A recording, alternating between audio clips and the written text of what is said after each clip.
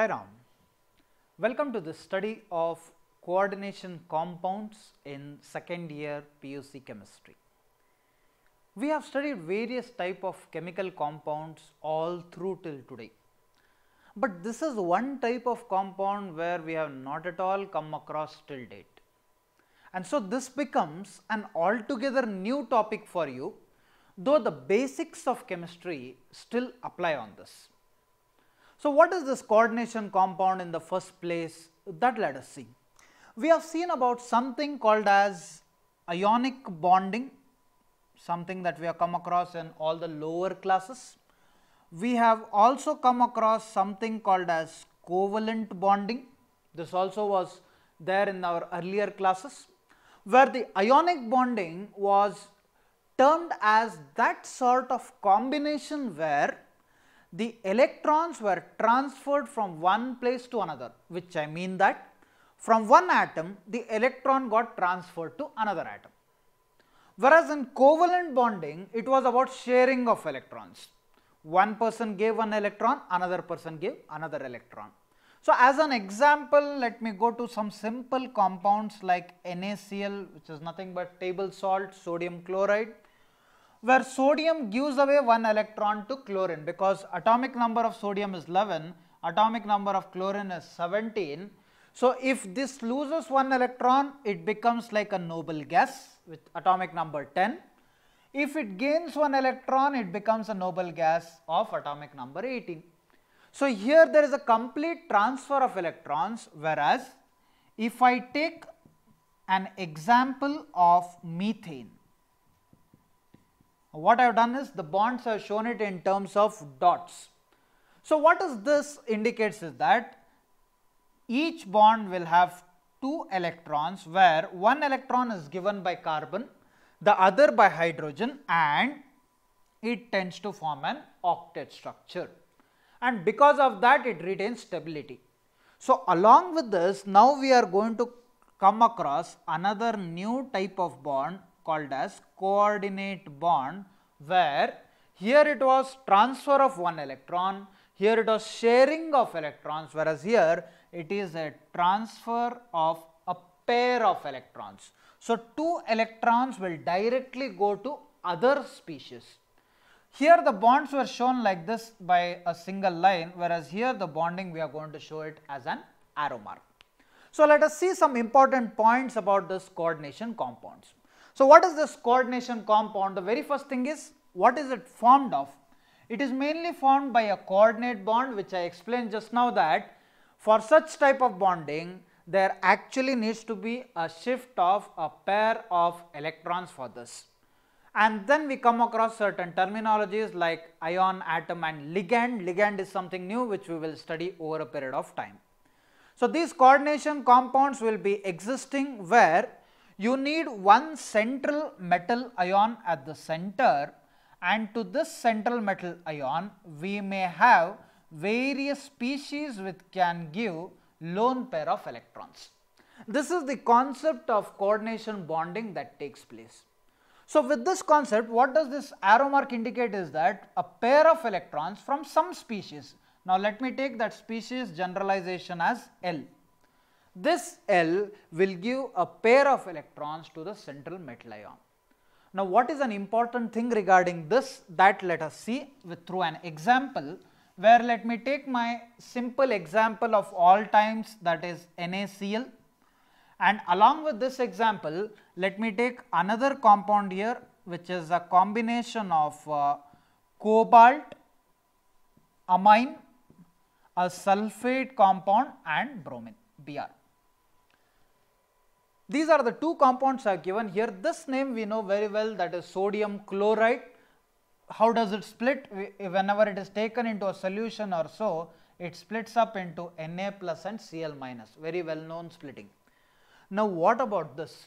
Who are the people available in this? Cobalt is there, amine group is there, which is NH3, it also has a pair of electrons, sulfate is there, SO4, and then there is Br. So, in general sense, if I ionize this, which means that forming into ions, I believe that I will get cobalt ions, amine ions, sulfate ions and bromide ions, but in reality it is not so. So how is the splitting actually happening is, this is a square bracket that I am considering, this is the normal brackets that we tend to use, SO4, and the splitting is seen to be this way. What do I mean by this is, not all the components will split itself. Only those which are there outside the square bracket form a different set of compounds. So when I compare this with an example, say like NaBr, Na is the positive part, Br is the negative part, whereas in this case also we have this to be a positive part where this entire segment is positive, this one part is negative.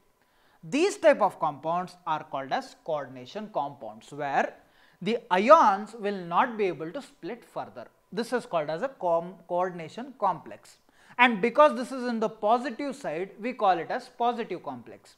So what is a negative complex? That let us see over a period of time. So for now, the basic thing to know is that coordination compounds are those which will not split up completely into all their ions. So let us see some more important parts on this now.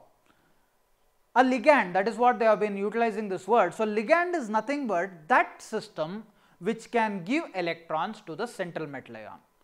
Some examples of simple salts, carnallite, Mohs salt we come across in laboratory titrations also, where if you see the formula from carnallite, you can get potassium ions, chlorine ions, magnesium ions and water. Water can be split up as H plus and OH minus. What about Mohs salt? You can get iron ions, sulfate ions, ammonium ions because they are NH4, and water also which can split into H plus and OH minus. So what I mean is that a simple salt necessarily need not mean just NaCl.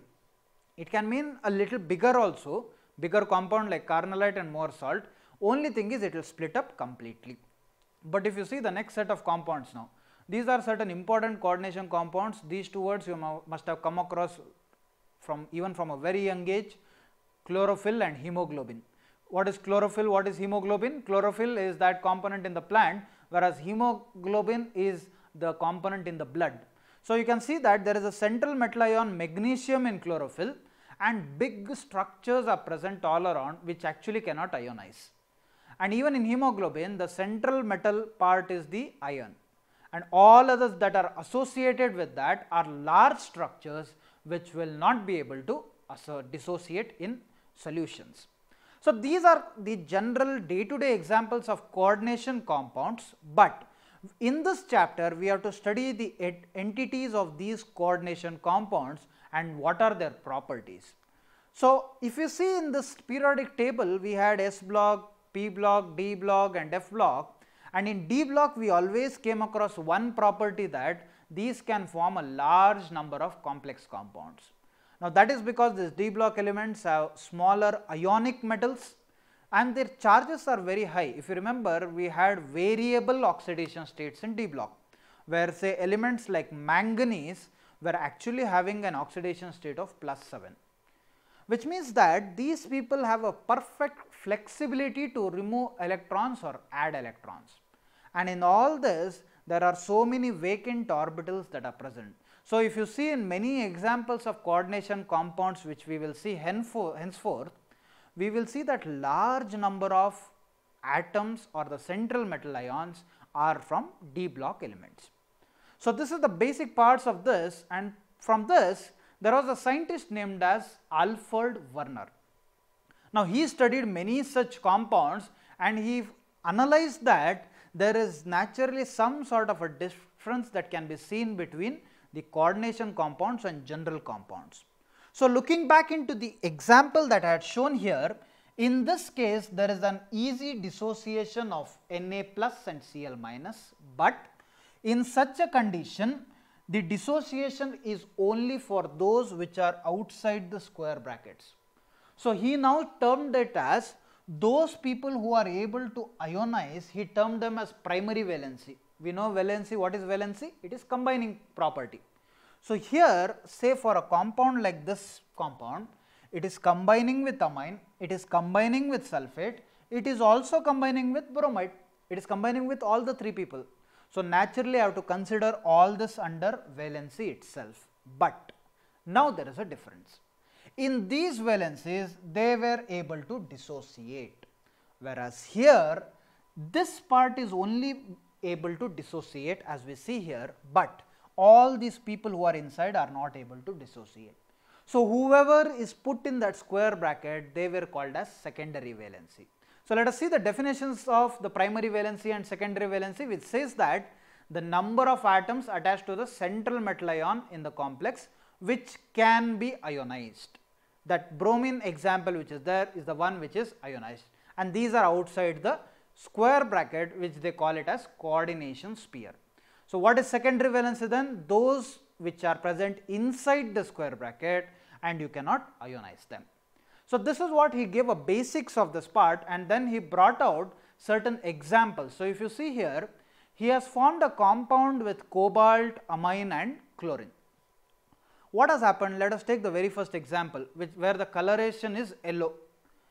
It is seen that 3 Cl minus ions have been precipitated outside. Whereas in the second example, if you see, 1 Cl is kept inside, 2 Cl are present outside, which means that one of the chlorine is acting like a secondary valency also, where it is able to donate the lone pair of electrons. You can also see the other two examples where, depending on the number of ions which are precipitated, that is the ratio that can be found. So, in the first it is given 1:3, because for one molecule of that coordination complex, 3 ions of chlorine are being dissociated. That is how the ratios are given of 1:3, 1:2 and 1:1. Similarly, let us see how do we determine the secondary valencies in these cases. So, for this to understand, what we need to do here is obtain the practical analysis that we have.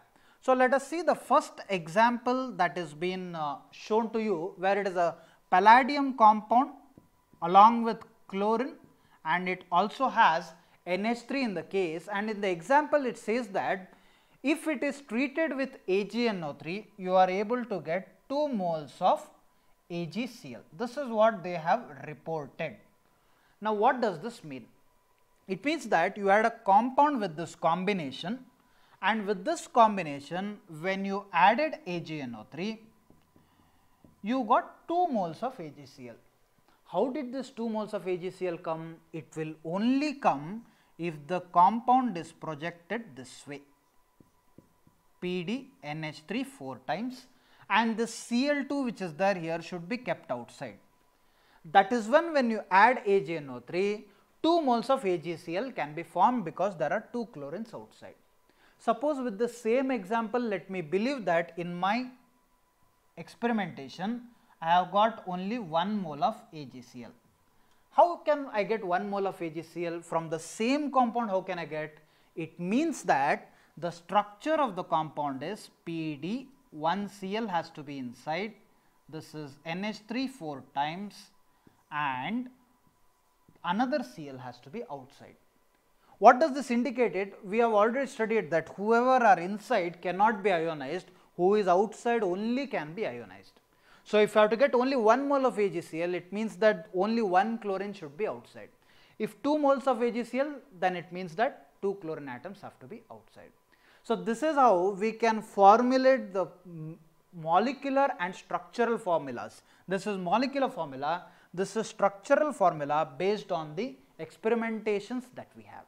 So, let us see some other examples also now. In the second example, which says that nickel and chlorine, along with that you also have water.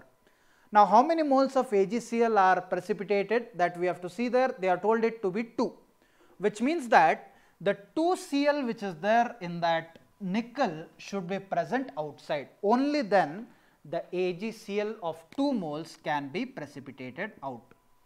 So, this is showing a formula where nickel is in coordination with water and the 2 Cls are present outside. This is how the structure of the formula can be written.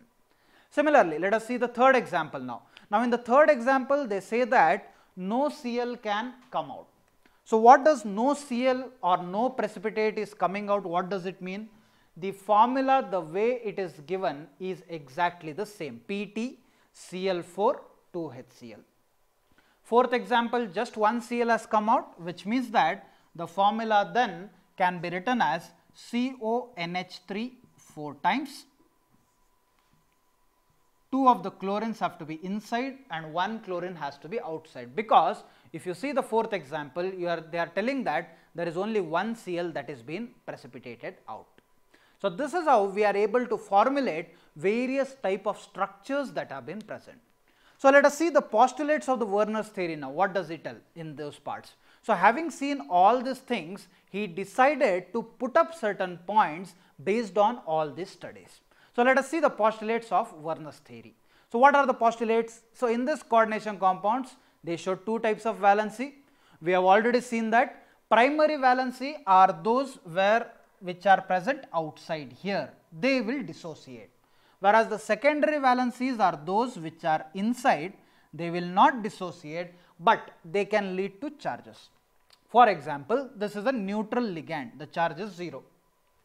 Chlorine 2 are there, we know the charge of chlorine to be -1, another chlorine is outside. So, in total there are 3 negative charges, therefore, the charge on cobalt will be 3. A more detailed study about this will be done in the nomenclature part. So, what I need to tell you here is that this part which is there can be called as a primary valency. Those who are inside, who are acting like electron donors to the metal, can act like a secondary valency. So, let us see those postulates there. The secondary valency are non-ionizable. They are satisfied by neutral or negative. Now, if you see in this example itself, amine is the neutral ligand, Cl is the negative ligand. So, here both are possible, neutral as well as negative, whereas outside it is only going to be the negative ligands in this case, but if it is the other way around complex, there can be positive ions also. That let us see. The next part of this postulate is that the secondary linkages can give to various type of structural components like octahedral, tetrahedral, square planar and all. And finally, he pointed out about a salt like a double salt. Now, double salt does not mean just 2 people, it can be many people like carnallite or more salt, but only thing is everything should be ionizable. So, if you see, the double salt will be ionizable, whereas coordination compounds will not ionize completely. Why the word completely is used? Because this is also a coordination compound, this part is ionized, the one which is outside, the people inside are not ionized. So, that is why this terminology of not being able to ionize completely has been used.